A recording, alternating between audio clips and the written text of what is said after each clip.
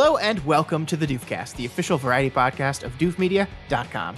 My name is Scott Daly, but they call me Daywalker. And I'm Matt Freeman, and I have all their strengths and none of their weaknesses. Well, I mean, like, except for the whole blood drinking thing, that's kind of a weakness. I mean... This week on the show, it is time for another one of our Deconstructing Director series, where we take a look at all the films of a single director and we talk about them. This week, we are discussing Guillermo Del Toro's fourth film, 2002's Blade 2. This will be the only film in our series that was not written by Del Toro, but I think, Matt, as we go through this conversation, we'll see that this is very much a Guillermo Del Toro movie. Absolutely. He finds his way to get his fingerprints on it. Definitely. So we're going to talk all about Blade 2. It'll be a full spoilers discussion for that film. And I think we're going to wrap everything up this week with you talking a little bit about a new video game you've been playing, right, Matt? Mm-hmm. I did purchase Cyberpunk 2077, and I have some thoughts. I can't wait to hear those thoughts. But first, we got to talk about Blade 2. Blade. We represent the ruling body of the vampire nation. They're offering you a truce. They want to meet with you. You sure about this? They'll take us in deeper than we've ever been. Now, those he has sworn to kill need his help to fight a new breed of terror. They're no longer top of the food chain. Our forces are ready to fight, but we need a leader. Let me get this right. You want me to hunt them? For you? Ooh, so exciting. Matt, what is Blade 2 all about? Blade forms an uneasy alliance with the Vampire Council in order to combat the Reapers, who are feeding on vampires. It was directed by Del Toro and written by David S. Goyer. David S. Goyer, not the best name to see in a written by credit in the world, Matt. We were talking about this before we started recording, but yeah. David S. Goyer's history is long and sordid. He wrote actually the first Blade movie. He wrote this. He wrote Batman Begins. He has a story credit on The Dark Knight, but he also wrote Batman versus Superman and Terminator Dark Fate, which some people like that movie. I don't know. Yeah. When you told me those movies earlier, I was literally struck dumb. I just couldn't. My brain kept trying to downshift into a reality where that could possibly make sense. I mean, not that this movie is the worst thing in the world, right? We're gonna. Is this the time where we say that we couldn't help liking this movie? Yeah, definitely. I think that's a way to start. I do want to kind of step back and talk about Blade generally and our experience with Blade in general before we dive into this movie. But yeah, I mean, overall, I think I found this an enjoyable experience. It's definitely not going to be my number one Guillermo del Toro film. Probably not even close, but it's a fun movie that holds up very well, I think. Yes, it's very much a 2002 movie, I think. Yes. In many ways. I do think we'll get into it, but the scenes where they cut to CG are that's like the worst decision Del Toro's ever made. Maybe he didn't make it. Maybe they needed to put CG in, but the dividing line between real action and CG action was very obvious. It was rough. I'm going to be honest. It was better than I remember it being, but it was still rough. Yes. It reminded me of the Neo fighting Smith's fight in The Matrix Reloaded, where it's so obvious when it switches to CG versions of the characters, where they just stop moving like real people move. Yeah, just completely. Yeah. Well, let's talk about Blade, because Blade is actually a Marvel property. In fact, Marvel is going to be making a new Blade movie with Mahershala Ali starring as the main character. But this is a series, like, people talk about the movies that really defined modern comic book blockbusters, right? And they talk about X-Men and they talk about Spider-Man. They don't talk about Blade. And I think they should, because in 1998, a movie called Blade came out and it was excellent and very successful. And I do think that, like, if you want to look towards the movie that started this whole trend, I think you have to give Blade that credit. Yeah. So, like, does X-Men happen without Blade? Does Spider-Man happen without Blade? Maybe, but Blade came first. Yeah, right. I mean, even you can even trace the the difference between Blade and Blade 2 as a sort of microcosm of like the two different aesthetics of comic book movies. Sure. Blade is a very serious, dark, takes itself seriously, takes the concept seriously, takes the characters seriously. There's maybe a little bit of camp around the edges, but mostly it's going for like high gothic like tone. This movie is just a wild, colorful, extravagantly violent and sort of self-consciously winking at the camera, like indulgence in how badass this character is. And that's, so the movies are different from each other. And honestly, it reminds me so much of like the still ongoing today kind of debate between like, what kind of superhero movie or do you like? Do you like the serious dark ones, or do you like the flashy ones with a sense of humor? And it's funny because I like both Blade 1 and I probably like Blade 1 more than Blade 2, but I haven't seen it recently, so maybe that's not even true. I watched it. I somehow found extra time to watch both these movies this week. They're very different movies. I like them for very different reasons. I think the most important thing, and we're going to spend half of this podcast talking about Wesley Snipes, I think the most important thing about both these movies is that Wesley Snipes is having so much fun playing this character. He so clearly loves being Blade. He just loves it so much. And when I sat down to watch Blade 2, I told my wife as I turned on Blade the same thing I told you, which is that they're rebooting this for the MCU with Mahershala Ali, and she asks, "Well, who plays Blade?" And I was like, "Wesley Snipes." And she's like, "Who's that?" And I was like, "What? How do you not know Wesley Snipes?" But this is when the 4-year difference between her and I becomes very apparent. And the, I guess, the gender difference between us. Possibly. Yes. I don't think Elise was watching badass action movies when she was in 1998 or whatever. Suplexing a guy.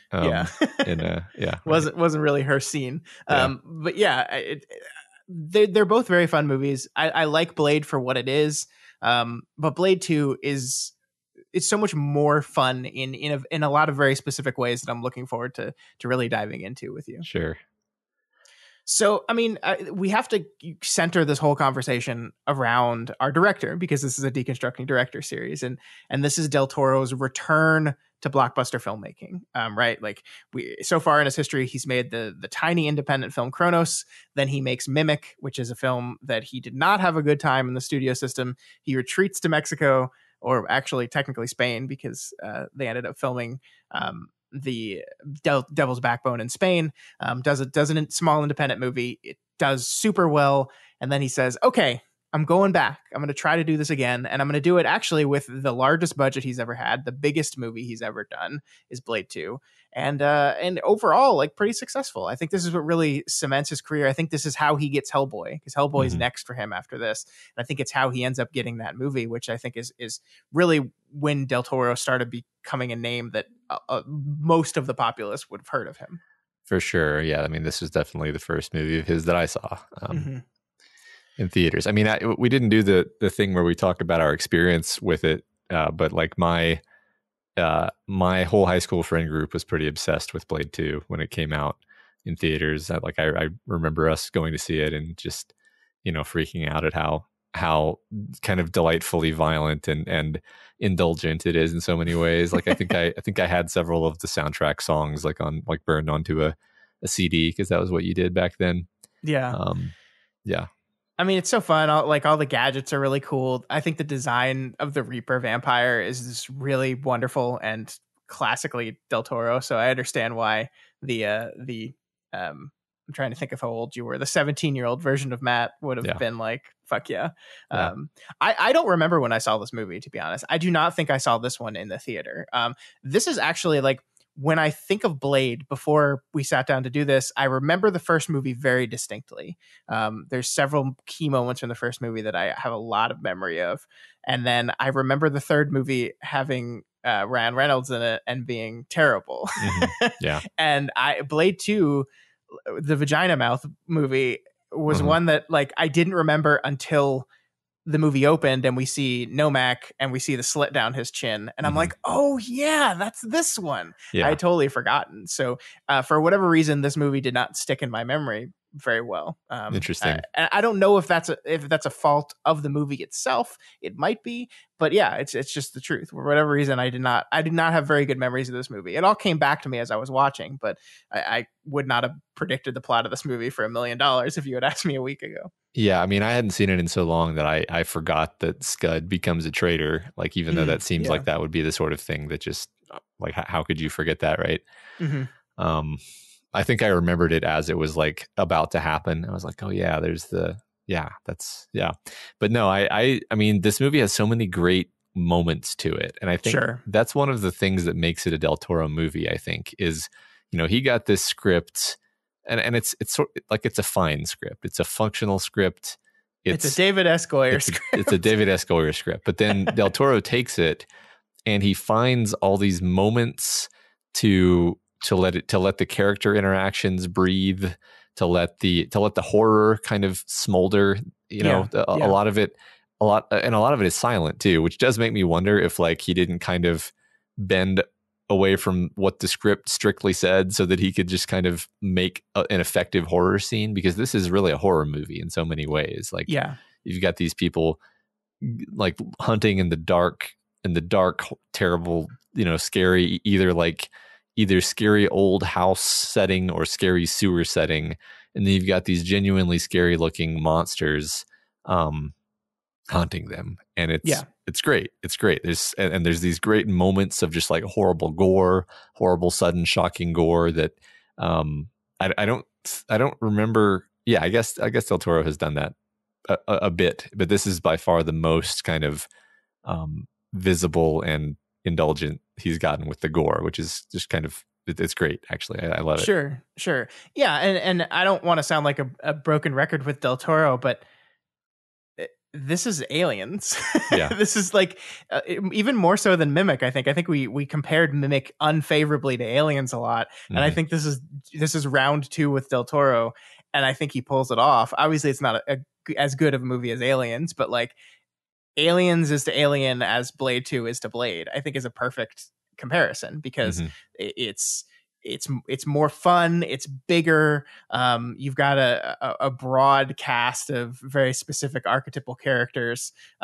Even like the scene where they go to I forget what the name of the first vampire safe house they go to, where the team does it for the first time, has this very slow build of tension where they like get in there and they don't really realize everything's how fucked they are at first. And like, Del Toro was so purposeful in how he slowly he shows us the Reapers and has them slowly hook up on them. And he's got like 4 different set pieces going on at the same time where the characters are separated and they're slowly being hunted, and it just escalates and escalates and escalates until it explodes into this very long action sequence.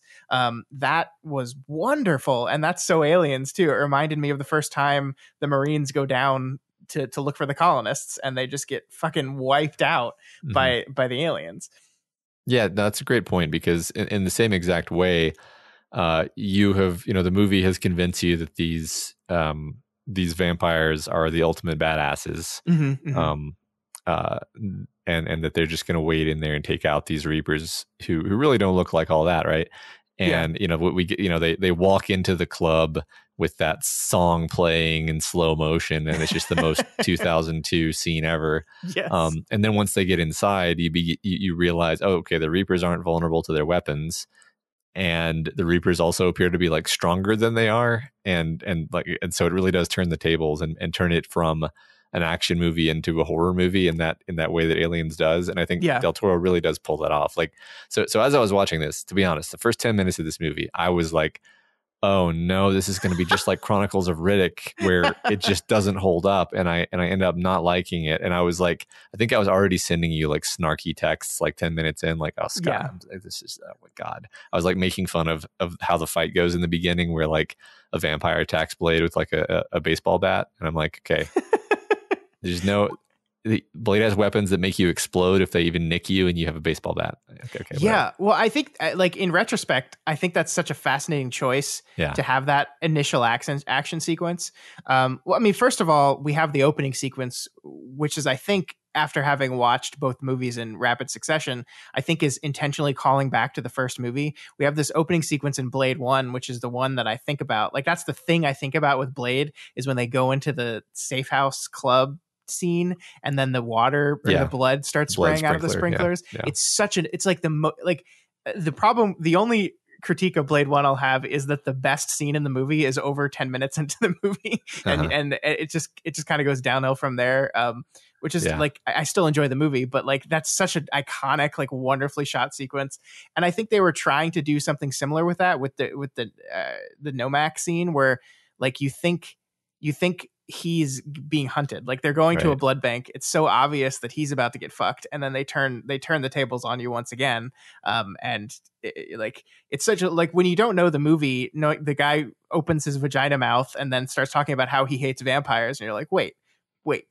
It's a very good sequence. But then we cut into like our quick remind you of what the plot of Blade 1 was scene, and then we have Wesley Snipes just getting to be a badass for 5 minutes. But it does kind of like, you start to think, okay, how's there going to be any tension in this film?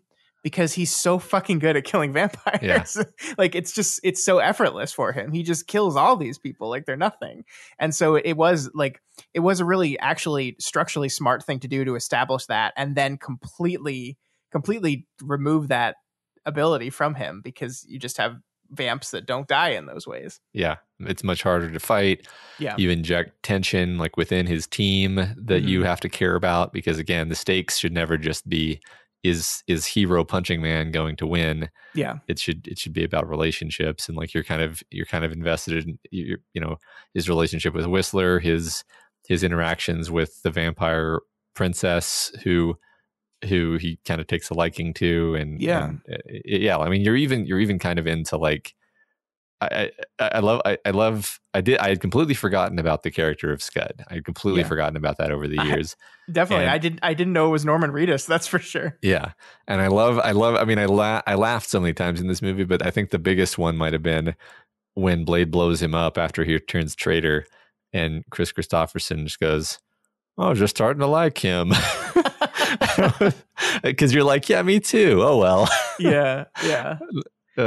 That was such a good call. I mean, like if you really want to dive into and analyze, like the Blade knew he was a traitor the whole time, yet waits for his bomb to fail to blow up the vampire guy just so he can get a very amazing blow up of Scud, like a karmic response to Scud. Like that doesn't make a lot of sense, but half of what Blade does is for style anyway, so it like doesn't matter. But I think this movie mines a lot of the drama out of those relationships. I mean, one of the things we've talked about throughout the Del Toro stuff is how much he's invested into these familial relationships, right? And I think bringing back the Whistler character was such a smart decision, because they kind of killed him at the end of the first one. And they kind of retconned it to be like, oh no, he wasn't dead, he was a vampire, and then we just kind of wiped that slate clean, right? It's like we have to make him a vampire, but then we have to cure him of his vampirism really quick, so because we don't want to worry about that. But also they did kind of worry about it, right? Because there is this ongoing tension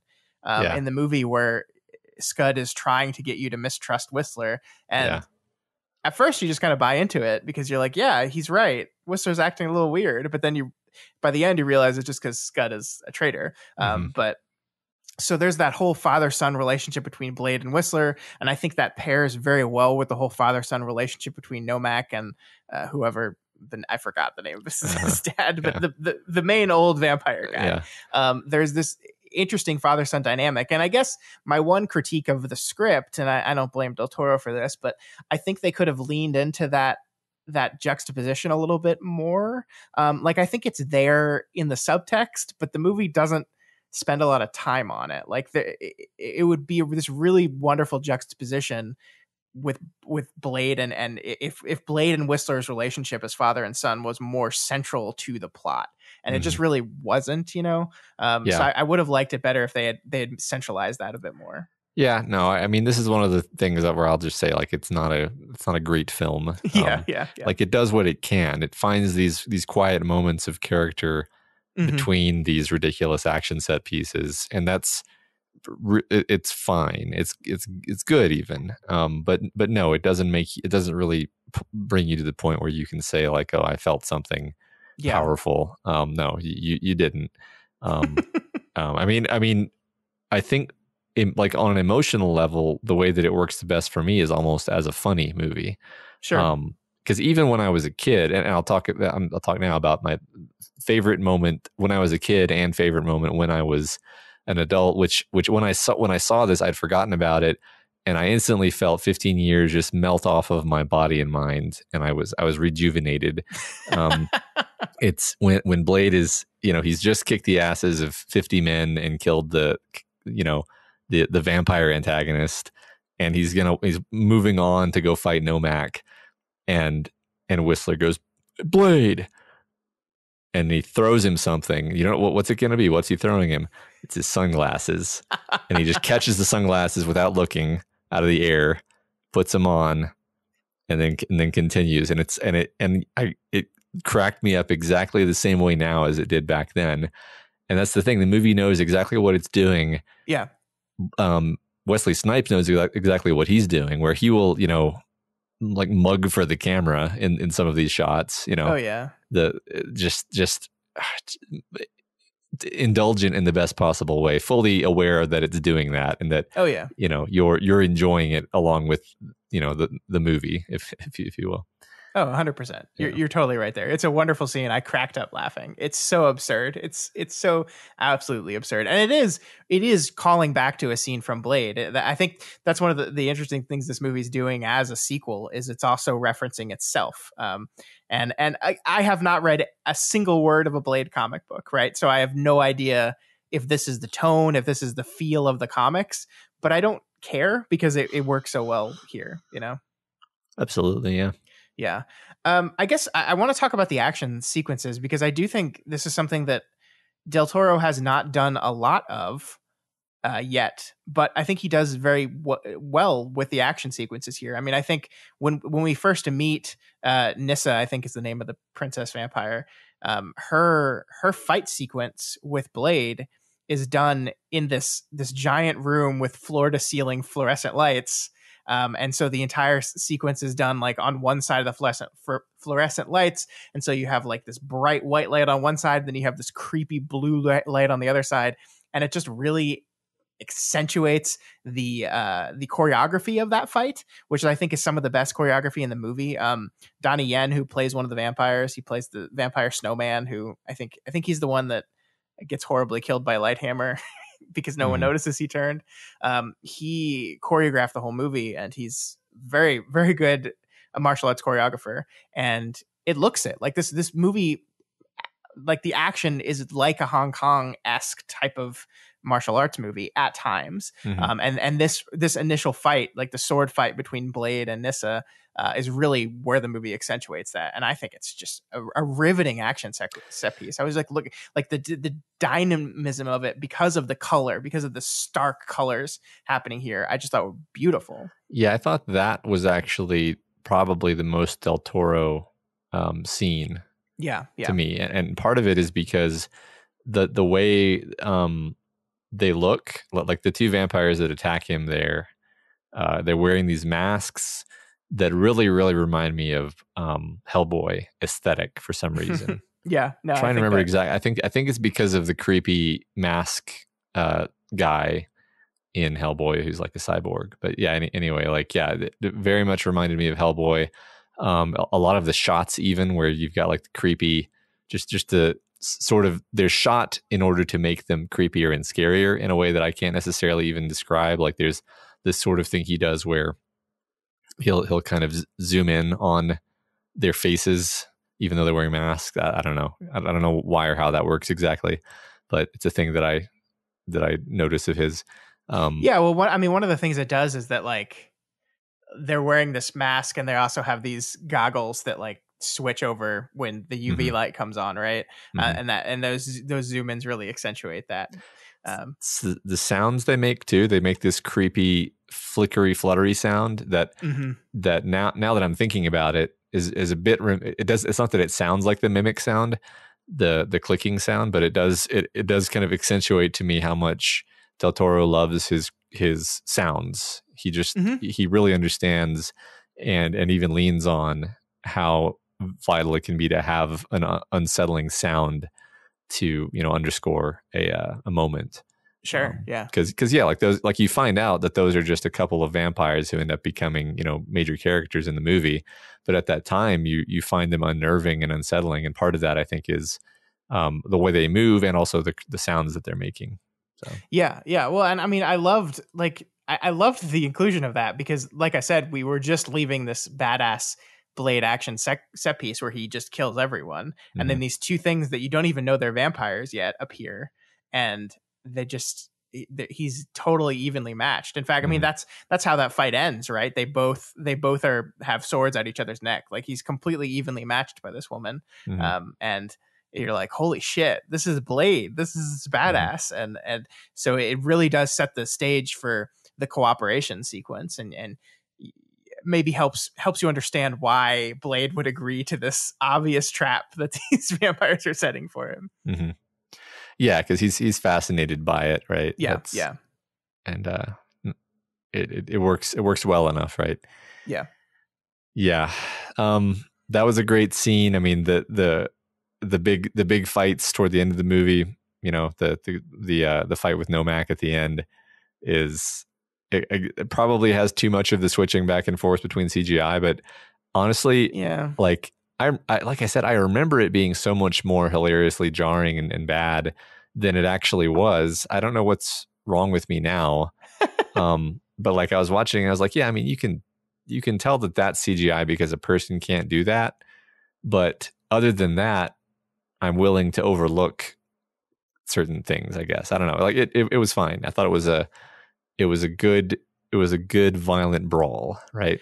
Yeah, I mean, I think the CGI switch works better on Nomak because he's so unhuman already, so it's much more believable to understand that this Reaper vampire moves in this kind of unnatural, floaty kind of way. That part didn't bother me as much. The part it really bothered me was in the original sequence when he's fighting Nyssa in front of the lights when it switches, because there's just a whole like combination there where it's just CG, and it's just like ugh, why'd you do that? Why'd you do it that way? Well, his body moves like a jellyfish. It's just not even close. Yeah.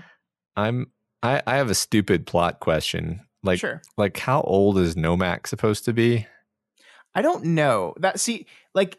Honestly, when I remembered the movie, when I saw Nomak and I remembered this is the Vagina Face vampire movie, the only thing I remembered was Nomak was his son, the main bad guy's son, and so I was like, okay, so my brain did was just assume that he experimented on an already existing son and turned him into this, but that doesn't end up being what it is. It's like his son was a test tube baby Reaper, just like all the other ones we see in the little column of fetuses near the end. So I don't know. I mean, you maybe assume that they were like they're genetically engineered to grow quicker. I don't know. I don't think the movie does a good job of making that clear, because it's clear that Nyssa had no idea that this was her brother. Yeah, and I mean, the only thing I can think of that would make sense is like for some reason he has a son who it's a genetically engineered son, first of all. It's not even like a pure son.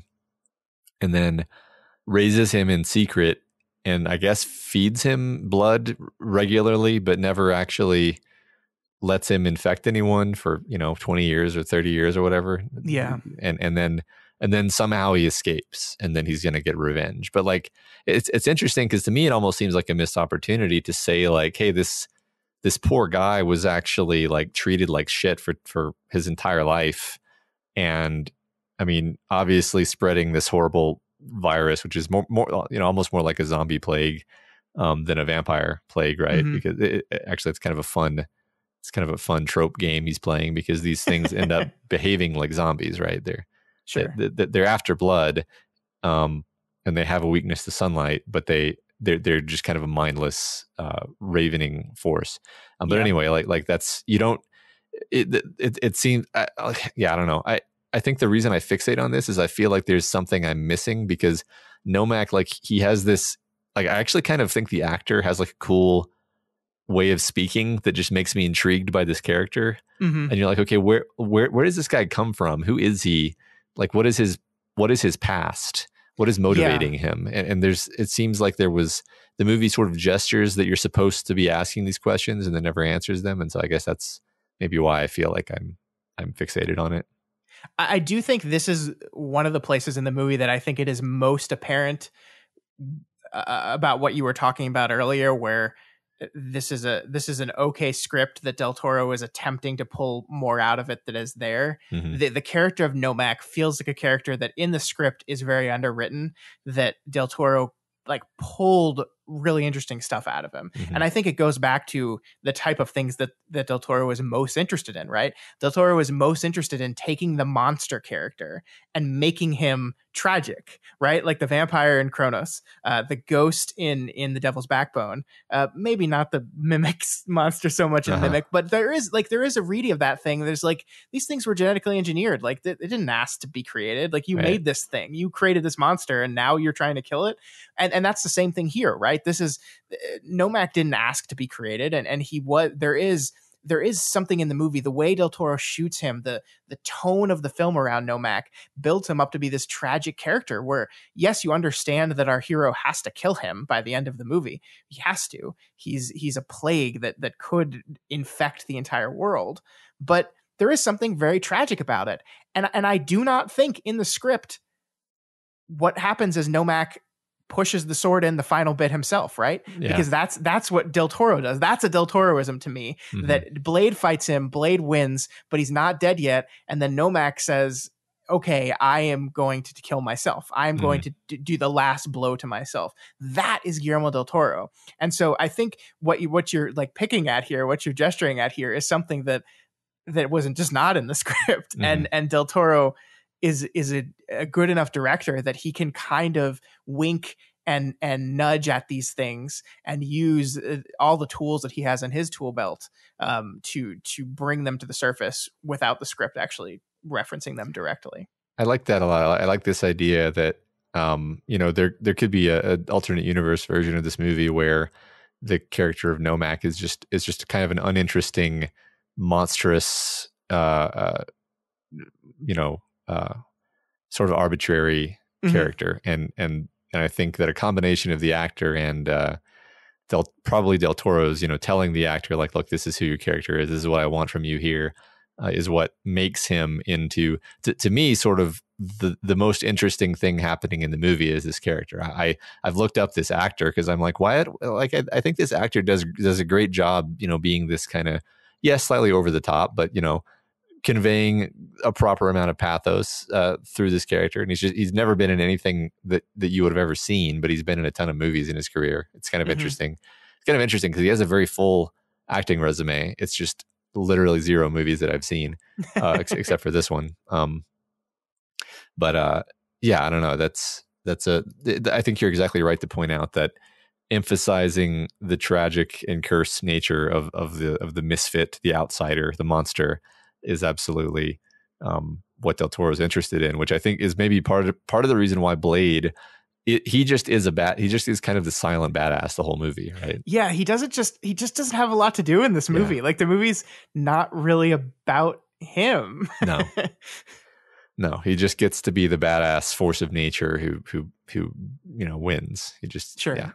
There's very little pathos involved in Blade. I mean, the first movie messes with him as a character a lot more than this one does. For sure. I mean, his constant struggle with like his need to feed, and like the thing I loved about the first movie was the idea that like he's been taking the serum since Whistler found him that's been keeping his bloodlust under control, but it's starting to wear off, and he's starting to build an immunity to it. And there's this wonderful scene where the female lead in that character, whose name I'm completely blanking on right now, which shows that maybe she's a little underwritten unfairly in that movie because I can't remember her name, but she offers him a cure, right? She says, I've discovered the cure, but you will lose your strength, your speed, your ability to heal, and he chooses not to do it because he chooses to be the guy that is going to live with the negative effects of this thing, because he wants to do good and he wants to defeat these people and he wants to kill all the vampires. That's like his goal. So that is a very interesting turn, and one of the most interesting things that the character does in this entire series. And there's really nothing like that in this movie at all. Yeah, exactly. There's no struggle. There's just moments where he's been set up to kick a bunch of ass. Yep. Which is what you want out of this movie. That's the thing is, I don't know if I've fully finished the thought earlier, but like the first 10 minutes of the movie, I was like, oh no, this movie actually sucks. And then like you click over into being like, okay, I get what we're doing here. We're having fun, and it's going to be scary and fun and bloody and violent, and there's enough going on with the characters that you're into it, and then that's fine. It just propels itself on that. Sure. There's so many. It's funny because I'm looking over my notes, and like almost all my notes have to do with the visual aspects of things, like just so many moments that I think of as being classical Del Toro, like the first guy who gets bitten by the Reapers and he's turning into one of them, and somebody like cuts off, a quarter of his head. Yeah. And then they burn up his body with sunlight. And then the head piece is just like sitting there, and you can see like the exposed brain and the eyes blinking because it's still alive, because it's so good. And it's like so upsetting and unnerving and great. Yeah. It's such, and again, that's another type of thing where it's like, I don't know if that was in the script, right? Like that's, I would bet that it wasn't, actually. I'll put it that way. Yeah. Because it's so like his kind of disturbing vision of things, and he's always into like eyes being where they shouldn't be. That's a big thing for him. So yeah. I mean, I guess we can talk about, like, we've said vagina vampire like 7 times, at least I have, throughout the show. But I mean, the design of the Reaper is it's so Del Toro, but it's also so cool. Like, it's just I love that the choice to make the line in the neck just appear there always, and then just separate like when the thing gets ready to eat, and then it's got the tentacly tongue. It's so deliciously disturbing and otherworldly.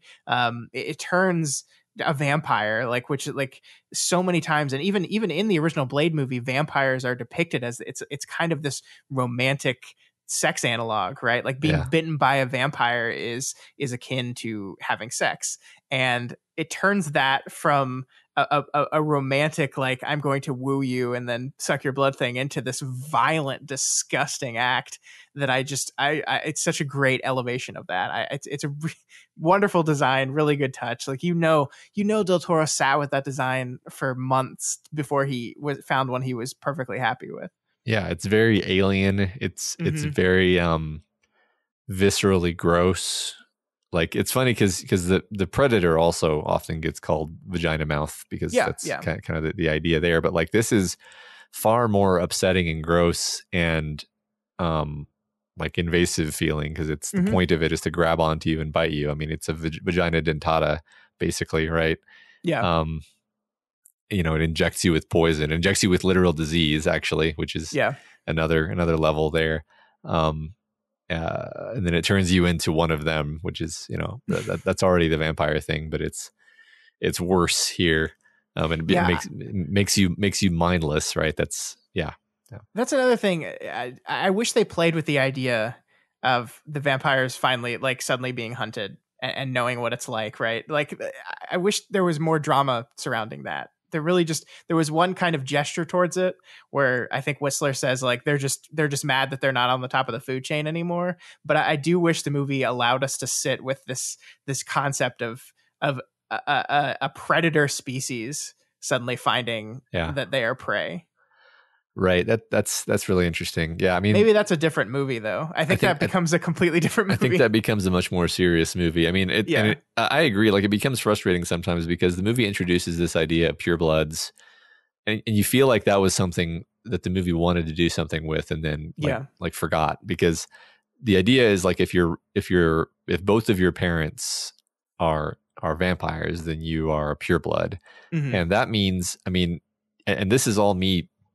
The movie doesn't say any of this, but it's like, well, if you're raised as a vampire, then your thirst has always just been normal to you, and humans have always been cattle to you, and your whole social structure has told you, like, yeah, humans are cattle, that's what they're for.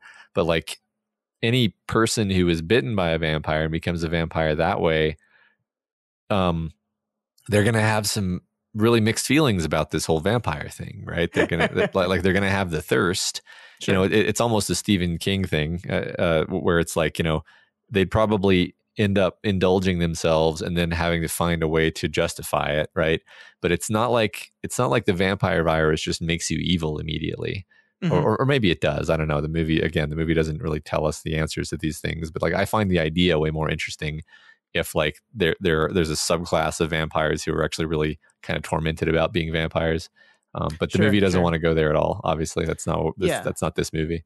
Blade 1 went into the whole pure blood versus mixed blood thing, because our Frost, our antagonist, was not a pure blood, and there the metaphor was just stretched to be like the old aristocracies versus like the new young hip vampire thing. So they didn't explore it in that direction very much. But there are moments in this movie that kind of hint towards it. Like, I just remember when they go into the club, Reinhardt is like talking about how he wishes he could just kill every single person here, because none of these vampires here are purebloods. They're all like, all the ones here are the mongrel kind.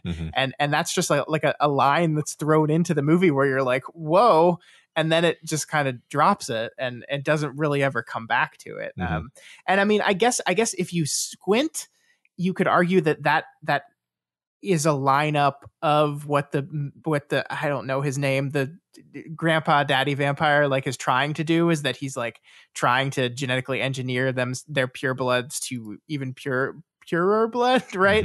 So like, that's a hint that these people are of a certain like eugenics type of belief system. But again, it just doesn't, that's not what the movie's really about. So it's just kind of winks at it and then moves on. Yeah. I mean, you could even say like the can you blush line being potentially a racist thing. Yeah. I honestly did not get that outside of just he's being racist to him. I was like, oh, are these Nazi vampires? That's the only thing. And I was like, I don't get it. And it's confusing because they're not white. Yeah. But that guy was. Yeah. And the thing is, like, okay, so I thought about this and I was like, well, okay, is it that potentially, like, if you're not drinking blood, then you don't have any blood in your body and thus you can't blush. But like, it's totally also a racist thing. Yes. So like, are we where does this race commentary fit in here? I feel like these things are all kind of there, like they were thrown in there and then not developed, Yeah, that feels like I feel bad for continuing to bag on him, but that's such a David S. Goyer thing where he just throws shit in and it's not really developed. Okay. Well, yeah, because I thought about it and then I Googled, like, what is the can you blush thing, and like the internet appeared to be split between something to do with vampirism and just being a racist remark. Yeah. And I was like, yeah, it's so baffling. And then it comes back again later in the movie and you're like, I don't understand. What doesn't Blade say it back to Reinhardt? Blade says it back to him. You're like, what? Okay. What does that mean? Okay, whatever. You killed him, so it was fun. Yeah. Speaking of Reinhardt, Ron Perlman is just really good in this movie. I mean, we're already seeing that Guillermo Del Toro is the type of director that likes to take people with him, right? Like, I think basically since his first movie, every one of his movies has either wanted to or brought back an actor into it. I mean, even this one, like Norman Reedus, we talked about it during Mimic, plays like a 2-minute bit role in that movie. And I guess Del Toro liked him in that one day shot he had and brought him back for the Scud character. And of course, Ron Perlman, he loved in Kronos, and he brings him back here. And this is not the last we're going to see of Ron Perlman in the Del Toro filmography. So yes, he's a really great despicable character here. I like him. He, unlike Wesley Snipes, Ron Perlman's character wears sunglasses the entire movie. We never see his eyes. He's always wearing sunglasses. And he's a perfect kind of, I don't want to say foil, but I guess kind of, right? He's like the stoic badass of that team. Yeah. Who is just kind of the same character. Yeah. And like, yeah, I mean, he's sort of likable in his hateability, right? He's sure. Like, I like the moment where he's messing around with Blade's sword and you see that he's sort of figured out like the booby trap in it, right? Like he's actually competent. He's just not competent enough, like not as competent as he thinks he is. And Blade is constantly just like slightly one-upping him, right? So yeah, definitely. I mean, you can even kind of empathize with his frustration because he's, I trained to kill this guy. And yeah, 2 years he trained to kill him. Yeah. Which, I mean, yeah, probably could have just shot him from across the street with a. Actually, this is one of my things is I'm like, the movie's very unclear as to whether Blade can even be killed. Like, how would you? I mean, I guess they almost killed him by taking all of his blood. Yeah. But other than that, like, how would you kill this person in combat? He can't be harmed by silver or garlic or any of these things. So like, you would have to just, especially if you're vulnerable to his weapon and he just has to nick you with his sword and you explode into a fireball. like how would a vampire kill Blade other than shooting him from a distance with a lot of bullets or something? It's just funny. I feel like if you decapitated him, he'd probably die, right? Yeah, it's true. Maybe if you stabbed him in the heart too. But I think he'd probably die. Going back to the Reapers, we're kind of all over the place, but I just wanted to mention I liked the touch that when they burst into flame, they burst blue. To the normal vampires orange, and it's just like a perfect way of just visually signifying that they're like an elevated, like blue flame is hotter than orange flame, so like they're an elevated version of vampire. Like it signifies them, it makes them unique. It's a clear visual in the heat of combat that you can tell, like when the guys are just spraying automatic weapon fire and just killing all these vampires, like, okay, those are the normal ones, not the Reapers. But it also is just it's just a clever design choice, I think. Yeah. Oh yeah. I love the moment where they're shooting at the one that's running and they're hitting all these vampires who are bursting into flame. Yeah, just like you said, it's a great idea. And along those lines, I love it when they dissect the one and you see the organs and how it's like so obviously unnatural, and everything on the inside is like bone plated, and then they drop the blood in there and it like gurgles to life. It's so good, Frankensteinian and upsetting. It's great. Yeah, and I love when it's called back to at the end when Blade slips the knife in, and we just cut to this very brief interior Nomak scene where we see the knife get up under the bone plate, and it's just like every time I see an insert shot like that, I wonder, like, was that in the first cut, or did they have to add that because people missed it? I don't know. Because I think, I don't know. It's a good point, because it's really very brief that they mention that, like, oh, you can get at the heart from the side, and it'd be easy to forget that, right? Yeah. Yeah. I don't know. I like enjoyable movie. That's the thing. Is like I think it is undoubtedly true that Guillermo Del Toro took what could have been a pretty script and made a fun movie that I enjoyed watching out of it. Yeah, because this movie did really well, like you said. I remember, I mean, the thing is, based on the age I was, everybody I knew loved this movie. I'm shocked. But I'm pretty sure that the critics didn't. Yeah, I think that's probably true. Yeah, I mean, I'm seeing like a Metacritic of 52%, cinema score of a B+. B+, yeah. Yeah, that's pretty bad cinema score though. Like, yeah, Rotten Tomatoes of 57%. Pretty bad. Pretty bad overall scores. And that, like, I get that. I'm not necessarily going to argue. It's just like, for what it was for me as a teenager, and even as an adult, I'm able to appreciate what it's doing. There are so many moments of it where I'm just like, okay, this is just so corny now in 2020, but in 2002 it was legitimately the most badass thing that had ever happened. So at least to a 17-year-old. So yeah. Sure. Yeah. I mean, I like I said, there are if you had to give me, like, if you made me give this movie a grade, I think like a solid B minus would probably be a fair critique. I think there's lots of fun parts of it, and there's lots of fun things to talk about. But I do think there are frustrating moments in the movie where I wish the movie had tried to be a little bit more than it was. And it wasn't. And so it makes for a fun time. I enjoyed my time with it. I don't think Blade 2 is going to become another yearly watch, a movie that I want to revisit and really pick at, like The Devil's Backbone was, right? Like, that's a movie that I want to watch again and again and again, and find more things to appreciate in it. And I have just no interest in doing that with this movie. It might be one of those ones when I'm like doing laundry on a Saturday morning, and if I see it on TBS, I'm like, fuck yeah, let's turn on to Blade 2. But that's it. Yeah, I think the final comment from me, I think you kind of stirred this up by mentioning, rewatch value, is like one thing that I did not notice as a youngster and do notice now is how much attention Del Toro pays to the settings, every single setting. Yeah. There's so many different settings. Every setting, every element of it is thought out to serve exactly the purpose that he wants to serve here. Like, they're in this club, they go into the back area of the club.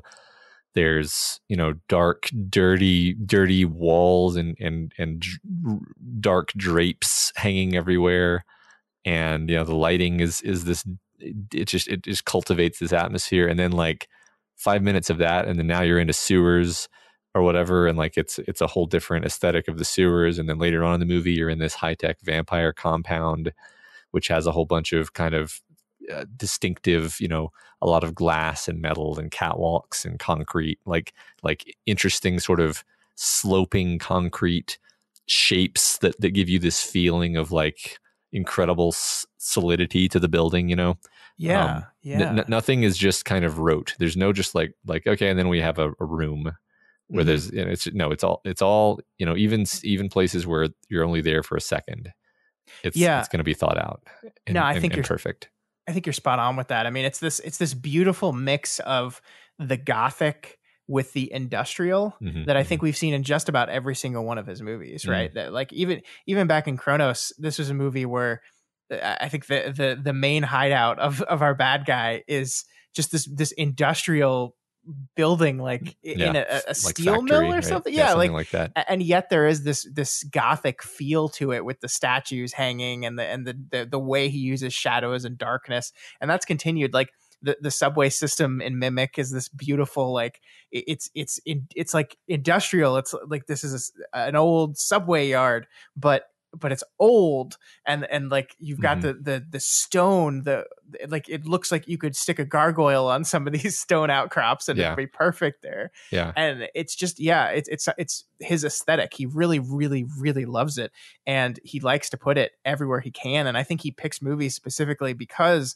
they have the opportunity to do this. I mean, I just wonder what this movie would look like without that Del Toro touch. I guess we know, because Blade is just not that. Like there are interesting set pieces in Blade, but it's not this attention to detail that you're talking about. This marrying of these two different kind of aesthetics to create something that feels unique and purposeful and sticks in your memory. Although it didn't in mine at the time, but perhaps it will now.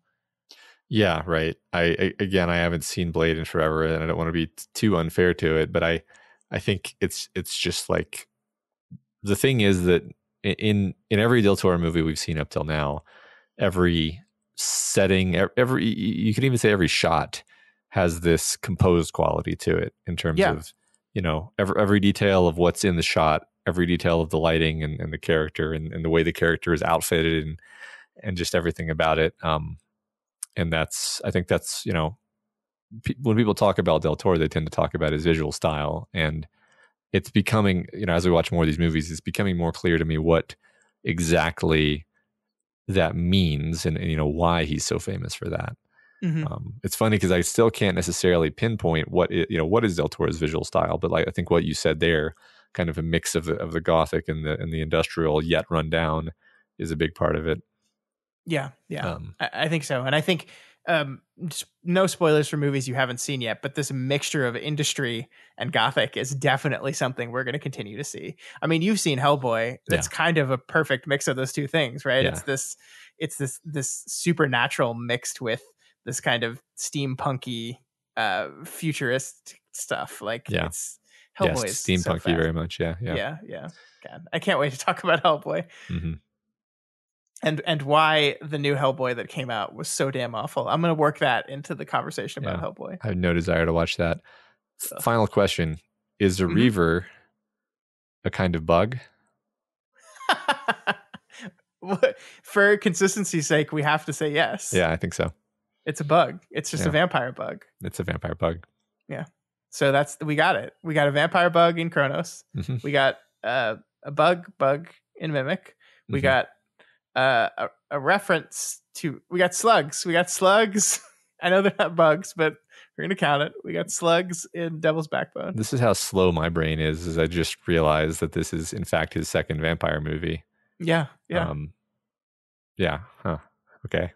Cool. He likes the vampires. Clearly not the same kind of vampire, but he does like the vampire. No, but they're both tragic kind of Frankenstein monsters in both of these movies, these vampires. Yeah, I mean, Damaskinos even kind of looks like the way our, marbleized vampires looked like in Kronos. Is that his name? Yeah. Oh, there we go. I was calling him Old Daddy Vampire. Old Daddy Vampire. And you just knew his name the whole time? No, I looked it up. Okay. Fair. All right. Anything else to say about Blade 2? I don't think so. If you were slotting this, if we were putting these movies in order from best to worst, where would you put it? Oh, that's not fair, Scott. Because young Matt loved this movie. But I mean, this is not a very good film. It looks really nice and it's fun. But I think that if you were like, what is a good representative Del Toro movie? I would put this at the bottom of that list. I mean, I'd put it above Mimic. Okay. I think I'd put it above Mimic. I agree with that. Yeah. Sorry, I forgot about Mimic for a second. It's okay. It's okay to forget about Mimic. Del Toro wishes you would forget about Mimic. Okay, good. I feel better now. Well, that is it for Blade 2. The next Deconstructing Del Toro we will be doing in the year 2021. We'll be taking a look at Hellboy, the first Hellboy movie. So that'll be in a few weeks from now, when we will pick up the Del Toro deconstruction once again. Doof. Okay, Matt, before we go for the week, you wanted to talk about this video game. You're just such a gamer over here these days. Yeah. Tell me about Cyberpunk. I'm trying to expand my tastes. So I got Cyberpunk 2077. So before you tell us how you feel about it, pretend I don't know what Cyberpunk is. What is Cyberpunk 2077? So, I mean, on the meta level, it's this game that this studio has been working on for like 9 years. And so it's got this huge amount of like hype and expectation built up behind it. And apparently it's been having all sorts of problems, which is, I guess, why it's taken so long. But there was all this promise that it was going to be this unprecedented open world, with a never before seen degree of size and depth to the open world experience. Like you've got this whole city that you can move around in and interact with everyone in the city. Mm-hmm. And what it is actually is, it's a first person open world, very much like Grand Theft Auto, to be honest, is how it works in execution, where you're driving around a city and then there's a bunch of missions you can do for different people, and it uses a lot of the same systems that have become very standard in the Grand Theft Auto type games. But it's in a cyberpunk future where you get augments. It's actually very much like Deus Ex in that way. Mm-hmm. I don't know. I mean, Deus Ex is a great classic game. It's one of those things that was just like way ahead of its time. And I played it back in the day, and like this game really uses a lot of those ideas. I mean, a lot of games since then have also used those ideas. Sure. But in terms of that's what the game is. So my feelings about the game is that I think like the first day that I played it for a few hours the first day, and I think I had a good impression after that. I was like, okay, I'm getting into the story. The combat seems kind of fun. At the time I was like, the combat seems fun, but I haven't earned any of the like abilities yet, and so it's basically just shooting people. And then like on the second day, I encountered my first catastrophic glitch that made me have to reload from a save because a guy who I needed to get a key card from had warped through a wall, and I was like, yeah, this is pretty bad. This is pretty like unforgivable for a game of this caliber that like I couldn't have progressed with the story if I hadn't gotten that key card. Like it was very critical. And then other than that, there's just a lot of glitchiness and kind of issues with like the character animations. There's a kind of uncanny valleyness to the character animations, which, you know, one might say, "Oh, come on, Matt! All these games have uncanny valleyness to them." And I would say, like, actually, you know, we played Soma the other day, a few months ago. That game was made in 2015, and I didn't feel this kind of jarring, weird, like you know, alienness from the character animations there. I've been playing God of War 2018 a lot, and that game is like perfect as far as I'm concerned. This game, like it's off-putting in that way. And then the combat, like the more I played it, the worse the combat got actually. So on the whole, I've just been like increasingly disappointed, and I'm at the point where I've only really played it for maybe, I don't know, 7 hours or something, and I'm just not likely to play it anymore. Maybe that's a lot. I don't know. But like I got some level of enjoyment, but it's kind of like built up. I've kind of like accrued complaints and annoyances while simultaneously like losing a sense of investment in the story to the point where I'm just kind of like, I think I'm okay. I don't know. Maybe I'll push myself to play it a bit more because I did buy it.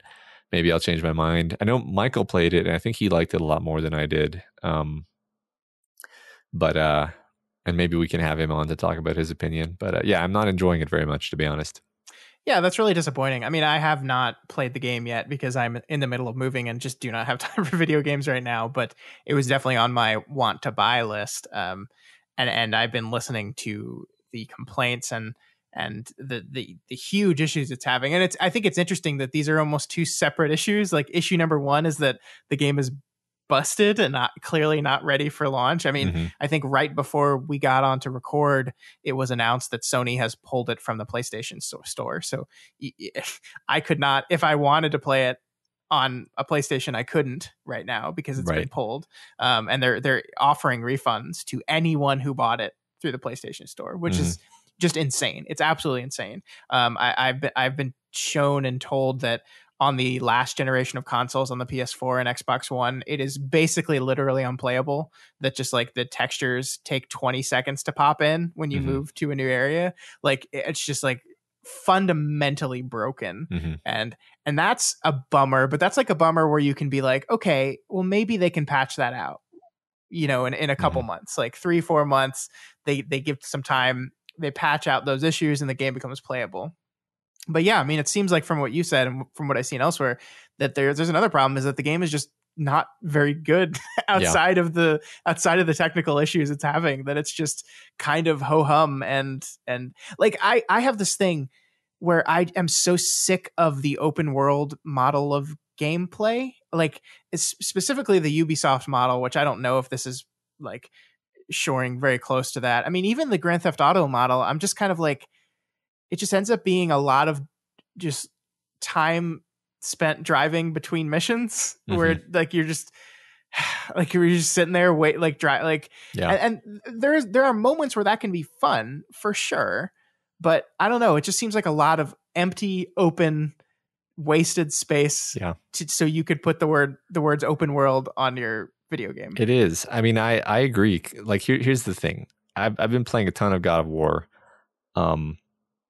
More than I played any game in many, many years, actually. Yeah, you love this fucking game. I fucking love this game. This game is so good. And here's the thing about it. Like, I don't know if people call it open world or not, but the thing is, like, it does have this thing where, you know, there are different missions that you can do. They're like optional missions that you can do to earn money and experience and you know, power ups and stuff like that. You can move around the world. You can even go between the worlds. It's very fun. Very cool idea. And I play this game for a ridiculous number of hours, and I never actually get tired of any aspect of it. Like the combat is always challenging and fresh. Even if you're like really good at the combat, there's always like another level of challenge you can push yourself to like be just a little bit better. Moving around, like if you're on the boat moving around, the characters will tell each other stories and have character interactions, and you're into their characters, and so you care about that because you've got minor spoilers, I guess. Like you've got your son with you, and then you've got a head hanging off your belt who tells you stories.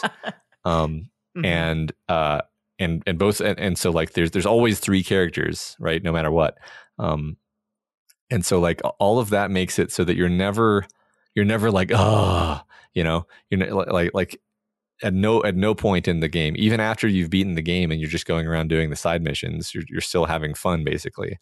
Sure. And this game, and I agree with you when just like the same thing for all the Grand Theft Auto games is like you're alone driving a car through a city. It's like, okay, that's fun for 20 minutes.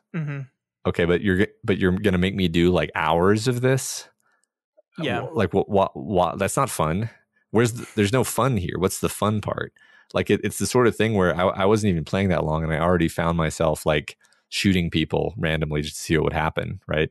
Because you're just like, I don't know what I can and can't do, and I don't know what the limits are, so I'm just going to kind of go buck wild here.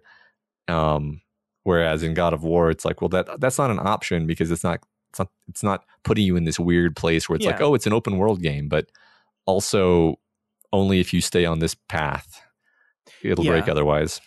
Yeah, and I mean, like the whole Grand Theft Auto, like I'm just gonna run up my star amount and do this whole big police chase thing.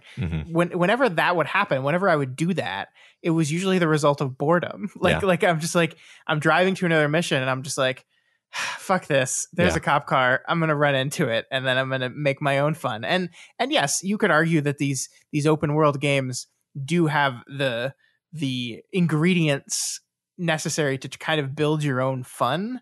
But I mean, that still has an expiration date to it. Like that gets boring after a while. Like there's only so much you can like outrun the cops before you're like, okay, I'm done with this now. And no game in this type of design has really held my attention or really made made me sit back and say, yes, I understand now. I understand the reason you had to make this open world. The only games that have come close to that, the best like open world type design games that I played recently have been the Legend of Zelda game Breath of the Wild and another game called Outer Wilds that I've been telling you about for months because it's like the best gaming experience I've had in a long, long time. And I mean, those are like, the thing about those games is like, I mean, the Breath of the Wild open worldness, it is a massive, massive world, but it also is like absolutely peppered with constant things to do. Like the frustrating / not really frustrating part about that game is like you're heading to waypoint X and then you have 75 things that you stumble upon on your way there that like distract you. But that's like a good thing because that's discovery. Like you feel like you're discovering new things and you're like, okay, I'm going to go to this giant bird temple thing. Oh, but look, there's something down there. And look, there's something over there. And that feels good and natural. And then Outer Wilds is open world, quote unquote, but the world is, it's big, but it's also small. And the game, the whole design philosophy of the game is to explore. Like the way the story is doled out to you is via exploration. Where these Ubisoft open world games, it's just about putting collectibles. Like I'm so sick of the Assassin's Creed games. Like I'm so sick of them. Just like ride from city A to city B. There's like 10,000 feathers on the map that you can collect if you want, but really you're just riding from mission to mission and then done. Game done. Yeah. I think a big part of it is that I'm not invested in like my character. Sure. And I think that's maybe another thing about Breath of the Wild and Outer Wilds is like you from what you've told me, I haven't played either of those really. Is like you get more invested in it, and so that also helps propel you between between kind of story set pieces. Whereas I mean, this game is clearly trying, but I just don't really care or like my character. Yeah. Yeah, That's such a bummer. It's such a bummer. So many developers have put in so much time on that game, and I mean, you could argue that it probably shouldn't have been released in the state it was, but they felt pressure to do so because of all the continuous delays. And I feel bad for all the developers who are going to have to go through like crunch over the holidays to try to get the game into a shape that it'll get back on the PlayStation Store. It's just sad all around, you know? Yeah. Yeah, I don't know. I don't even know if they'll be able to fix it. Like, and I say it, I genuinely just don't know. Like, it seems like they've been struggling for so long to get it to work. It's like, oh, what is one more month going to do them? I don't. Sure. I think. I mean, if I had to guess, I'm completely full of shit here. I know nothing about making video games, but I am a programmer, so I know how like loading things works, and like the thing about PS4 games in general is that they always have to load areas, and then you move to a new area and they have to load the new area, right? That's Sure. It's like a fundamental thing of games in general, basically. And they find clever ways to kind of hide the seams between areas. And the thing about this game is just a massive, massive area, a massive world. And I think they've tried to do some like tricks to get around the limitations of the PS4's ability to hold a giant world model, and I think they fucked it up, and I don't think it can be fixed. Like I think they fundamentally misunderstood the capabilities of what they could get away with the PS4. How do you I mean, how far along in the design process do you realize that and then decide to carry on anyway, right? Like they had to, like, I refuse to believe they shipped this game on that system without knowing that these problems were going to be there. I think they did know. I just think they kind of hoped that people would be okay with it. Would not notice? Maybe. Yeah. I mean, it's possible that they just like mostly tested it on PCs. I don't know, man. I don't know anything about this studio. So yeah, and I don't really either. I mean, I've actually never played the Witcher games, which are like, and I don't know how many bugs the Witcher games had. Like, if this is a notorious problem for them, I just don't know. But yeah, it's a bummer. Yeah, I mean, I've got a pretty good PC, and I still have that effect sometimes where like if you come upon like a car quickly, it looks like a Tesla Cybertruck for a second, and then like the textures pop into existence. Yeah. So they're doing something weird and unusual, and I think like kind of, novel and unique, and it's not working if your hardware isn't up to it. So that's a bummer. That's a bummer.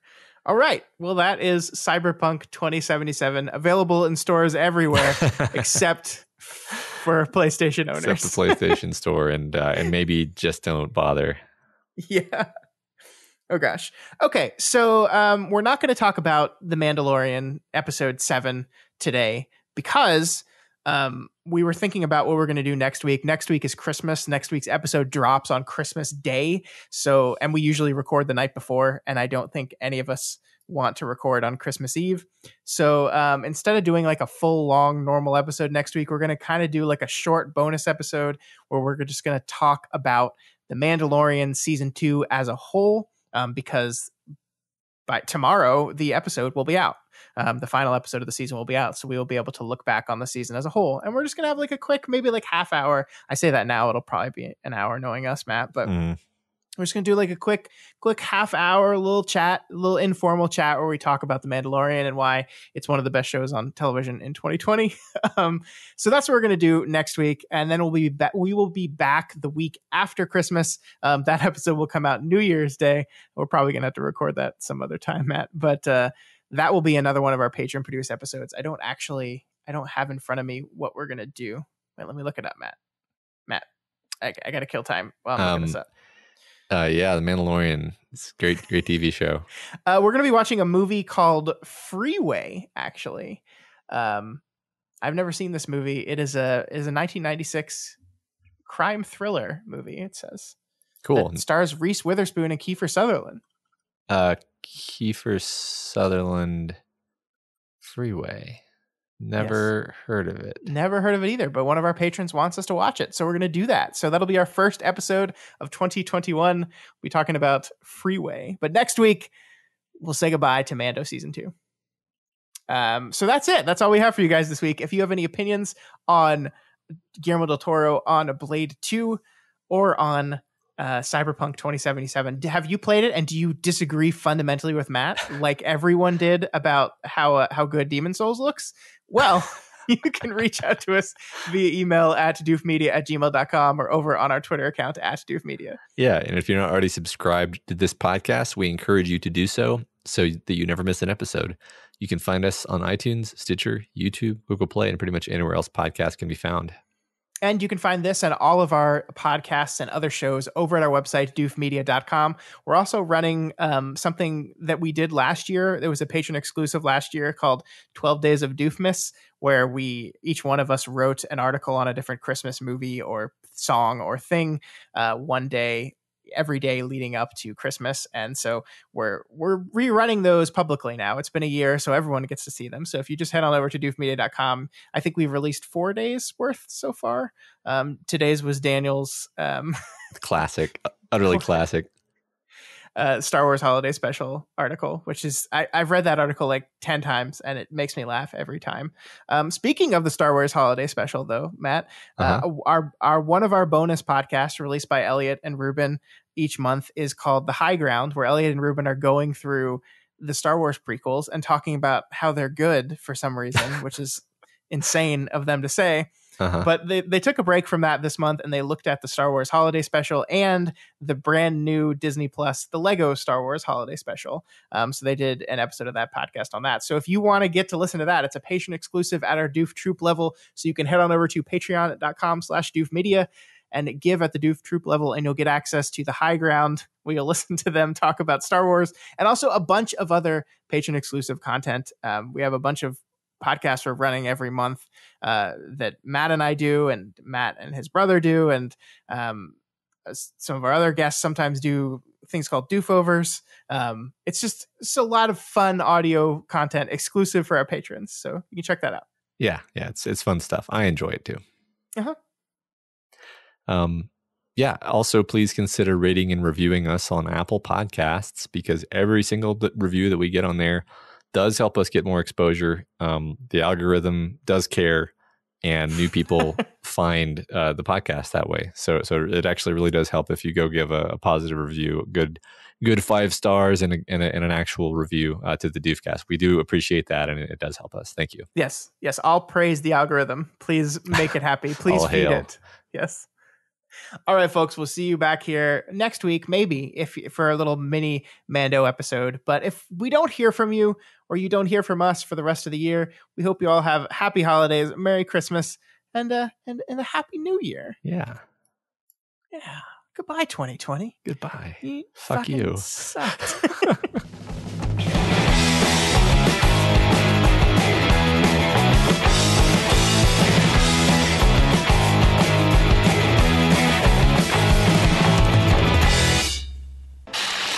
My name is Doof, and you'll do what I say.